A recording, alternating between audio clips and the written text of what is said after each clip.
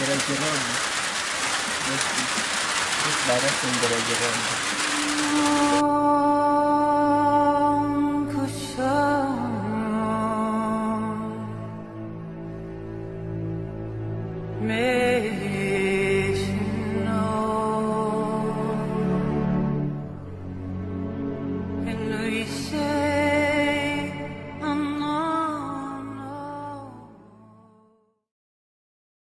Guys, so this morning we are heading out because we were told yesterday by a lady who works with a government initiative that there's a child in trouble in the next village, well, close to the next village and up in the hills. That's probably why we've never heard of them before. So Ali went yesterday on the motorbike and he met this child, and they don't have mattresses or anything like that, and it sounds like the child has cerebral palsy.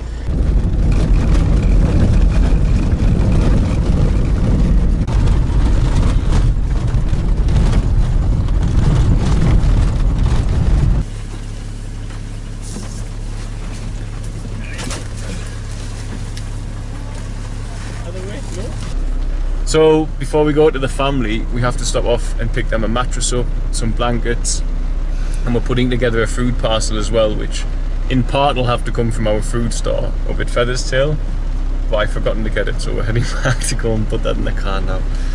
And then we're going to brave the off-road to get to their house in what is now the rain, so let's see how we get on. Asante pole.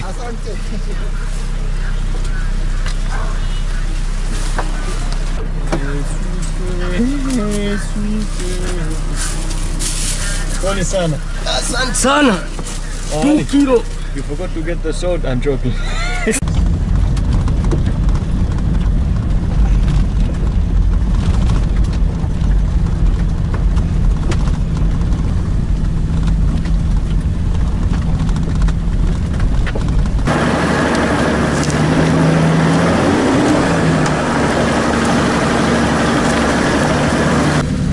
So, if anyone's wondering why we have this material stuffed along here, we did buy a 26-year-old car, and it's very strong, mechanically speaking, but it does have its flaws.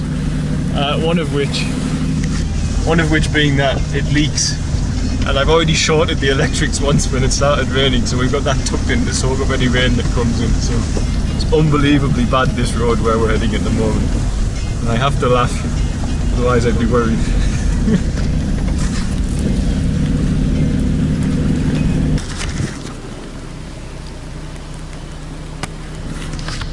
Did a small experiment.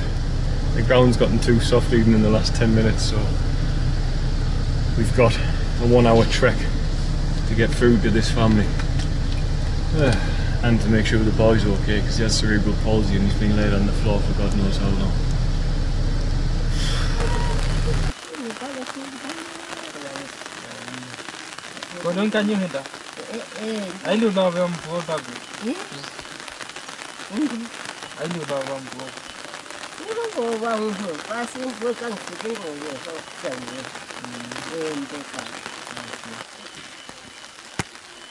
So Vivi came calling us children of God as we do sometimes, and Tom has given her our umbrella because he's very, very, very soft in that respect.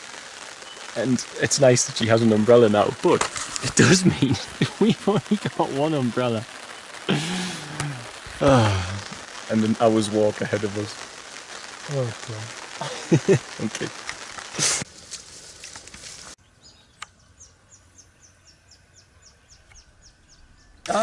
Which way are we going, Ali? Down there. Over this hill, yeah? Over there. I need to go up the hill. Okay. Yeah. So we've got to go down here and up the hill. And I have the beans, Ali has the younger, Tom has the mattress, Fritzy has the cooking oil. And sugar. That's where we come from.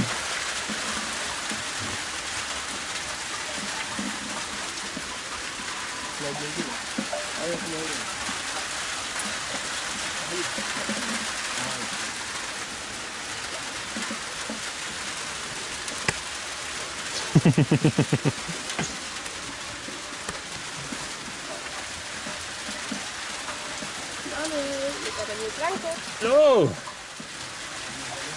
There you go, Emmanuel.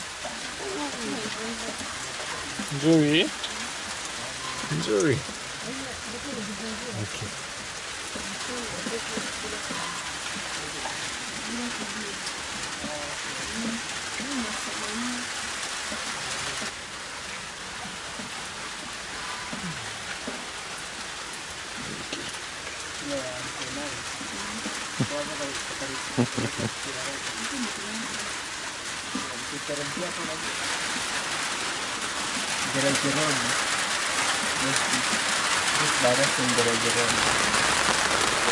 This amazing father, you see this line?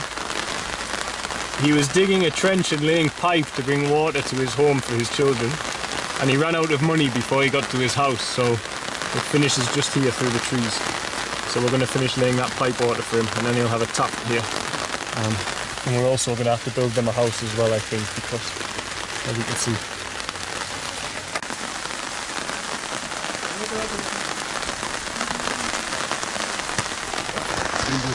So we're here. We met the child who has cerebral palsy. His name's Emmanuel, and his parents have got it really tough here, like very tough. But they do love Emmanuel and they do care about him, and they're looking after him to the best of their ability. But they just don't have much ability. They don't have resources. They don't have food, and they barely have a house, to be honest. If you look, so this is where the children are staying, and the plot thickens a little bit because there are 7 children living here altogether. So one with cerebral palsy, and this is he's a good man, this guy. He's dug a trench, I can see it, and it's huge, this trench, down a mountain, and he's laid pipeline himself from money he earned in the fields to try and bring water here because he wants to establish this as his home. They own the land from the generations before them. So he ran out of money and he miscalculated, so the pipes fell short, so we're going to do that for them first because that'll help us to get a house built. He's also tried to build a room out of bricks but only gotten that far, and the government provided some assistance with a wheelchair, but I mean, this is the problem with these government initiatives. What use is a wheelchair when your child's living here, you know? It's not of any use to you whatsoever.